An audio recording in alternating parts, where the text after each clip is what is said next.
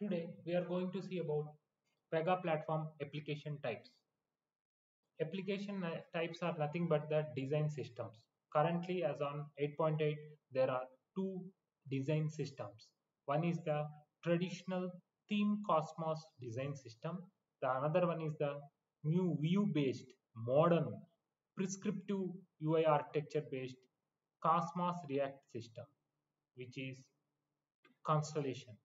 The first one is the theme Cosmos, which is called as Cosmos Design. Second one is the Constellation, which is called as Cosmos React. Cosmos React gives higher weightage to configuration over customization for easier development. It is more prescribed way of developing. For example, in if you see the UI kit, say if you want to have certain columns in inline grid double, then what you need to do? You need to create a layout. You need to say change the container format or dynamic layout format to inline grid triple. You need to drag and drop each of the fields. And say if you want to change it to a stack, then you need to manually rearrange the fields or the layouts, nested layouts section includes. But in theme Cosmos, in the Cosmos design system itself, there is a templatized based sections wherein directly you can change from a 2 column to a 3 column or 3 column to a stack or zigzag or multiple such other inbuilt OOTB templates. That's the benefit. Faster development, faster time to value, faster revenue. This is very important. Why Pega has shifted to the Constellation design system? You see, first thing is prescriptive design rather than making configurations. Like the benefit of prescriptive is you can't go wrong. If you go with the OOTB UI kit based development, then there are many possible chances of error. There are many probable there is high probability that you might configure it in a wrong way, because of which you might get some unexpected errors, runtime errors, sporadic issues. But if you see the prescriptive design system, for example the templatized sections, those are error proof configurations. There is no way you can configure it wrongly. The way you configure it always works in the correct fashion. You can also configure in the app studio in a low code fashion. It is a view based architecture. It's a serverless architecture. It's a single page architecture. If you see in UI kit, you have in the dynamic container, in the portal, you can have multiple tabs. You can open multiple cases. Each case will open in a different tab. But if you see the Cosmos system, it is a single page architecture. You can always, there is only one tab. There is you can always in the main panel you can open only one case, so there is no distortion, so the end user can strictly focus on one case at a time in one tab.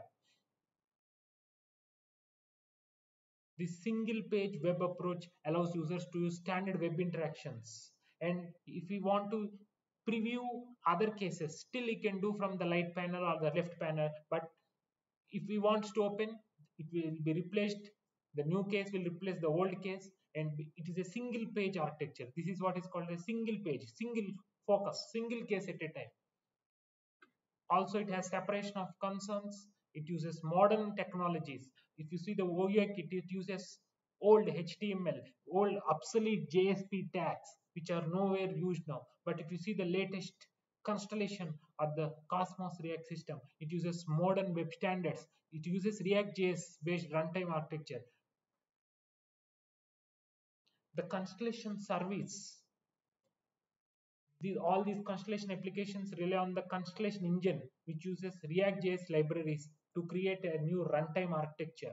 This Constellation is nothing but a microservice that delivers React components and JavaScript code to the browser using DX API. To obtain configurations, context, and data for the Constellation application, the Constellation client interacts with the server exclusively using the DX API. DX API stands for digital experience application programming interface. A Constellation application runs faster than a Theme Cosmos application because Constellation uses less JavaScript and less CSS. It has much smaller payload, so it requires less bandwidth to load. Loading times are faster. It is more lightweight. The DOM depth is less. The amount of code that is generated, auto-generated, is less. It has a more lightweight document object model DOM rendering. So you can see this naming convention to get more clarity on the terms we will be using throughout the course, or these are the industry standard terms for Pega technology. So if you see the architecture, whatever is the section based development you used to do, right, that is called as traditional UI architecture. That is based on the QA kit and theme Cosmos. So it uses DX API v1 or traditional DX API v1. So there used to be some starter packs. Earlier they are called as DX starter packs. Now they are called as traditional starter packs. If you see the Constellation, which is the Cosmos React or the new version of the Cosmos, that is called as the Constellation design system. It uses DX API v2 or Constellation DX API. DX SDK is renamed as Constellation SDK. The Cosmos React application is going to be called as Constellation application from the future. To avoid this confusion between Cosmos themes and Cosmos React, Pega came up with this new terminology. So coming to the benefits of Theme Cosmos over UIKit, it has a new case preview panel, improved search experience, increased efficiency, more prescriptive way because we are going to templatize sections rather than section based approach. The ability to open and work with several independent sessions of your application, that is also one of the important benefit we get from Theme Cosmos. Say for example, you are creating a new application, which one to decide? If you are acting as a LSA, but though you are an SSA, if you are acting as an LSA, if the client asks how you will decide, there are multiple factors to decide. Some of the factors are, you need to see what is your built-on applications. If your built-on applications are already using UIKit, you cannot use Theme Cosmos or Cosmos React. Whatever your built-on application uses, say you are using some healthcare framework application from Pega, then you should also, or you are using CLM KYC, then you should also use the same UIKit or Theme Cosmos or whatever your in built-on application is using.